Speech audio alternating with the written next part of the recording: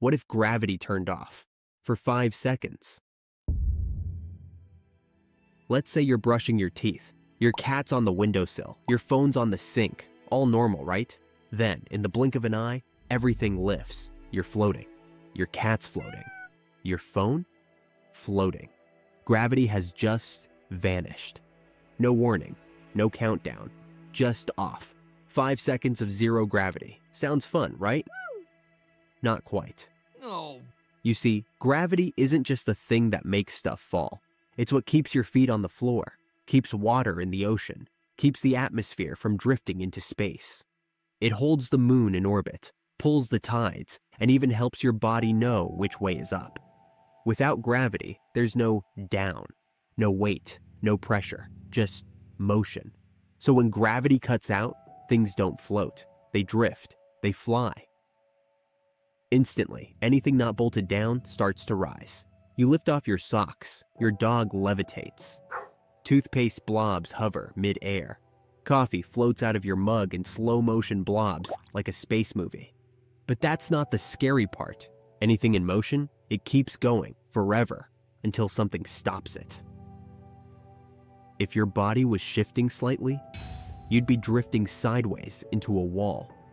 Cars roll out of lanes and keep gliding, straight through intersections. Planes begin to tilt. Their engines might run, but with no lift from gravity, they're just gliding metal whales. Birds stall, trains derail, people flail midair like startled action figures. The entire world enters slow-motion chaos.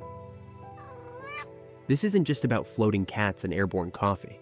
The Earth itself begins to shift. The crust, normally held tight by gravity's squeeze, relaxes. Small tectonic shifts ripple. The atmosphere?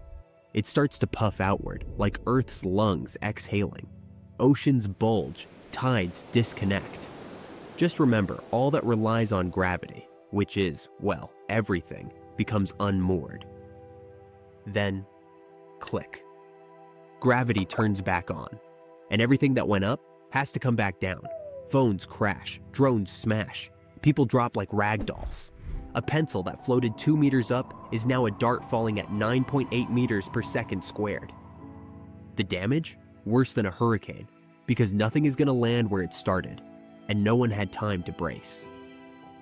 So, could gravity really shut off? The good thing is, nope.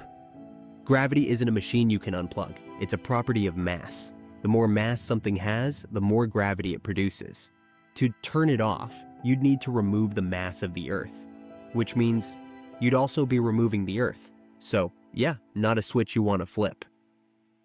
The thing is, we don't notice gravity much. It's always on, always working, but it's the reason we have oceans, mountains, breathable air, walkable floors. It's not just a force, it's the reason the world makes sense. So next time you drop your phone and groan, be glad it came back down. Because gravity didn't just catch your phone, it caught you. So yeah, maybe show it a little respect.